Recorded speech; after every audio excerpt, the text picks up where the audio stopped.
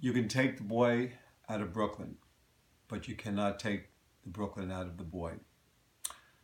My name is Leonard Nelson, and Barry and I have been friends since the beginning of the 7th grade. We shared many great moments together, and he just called me 2 weeks ago to wish me happy birthday.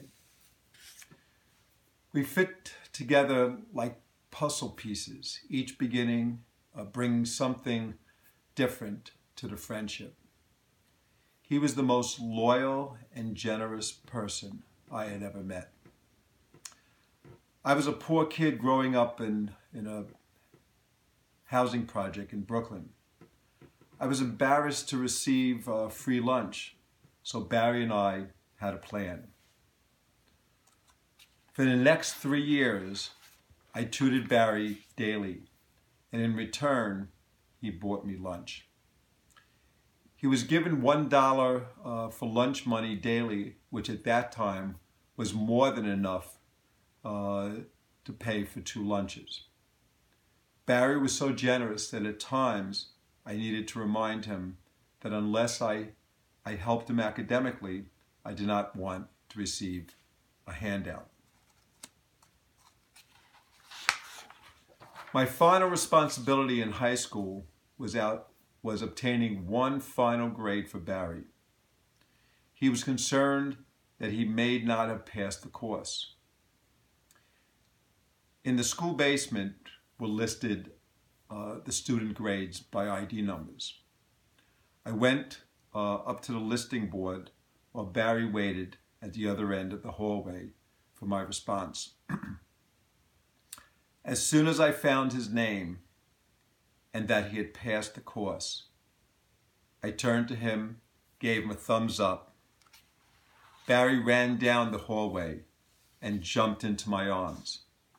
It was like the iconic moment in baseball when Yogi Berra jumped in Don Larson's arms after he pitched a perfect game in the 1956 World Series. We still, almost 50 years later, reminisce about that moment many times. After high school, we both physically left Brooklyn, and although we went our separate ways, we remained in touch over the last few years, for many years. Over the last few years, as his health declined, he confided to me about aspects of his health. As a physician, I tried my best to offer him suggestions on his medical issues. It was very clear to me how serious his health issues were, and yet Barry always believed that the cup was half full. When I found out that Barry died, I was overcome with grief. The ravages of diabetes had finally won out.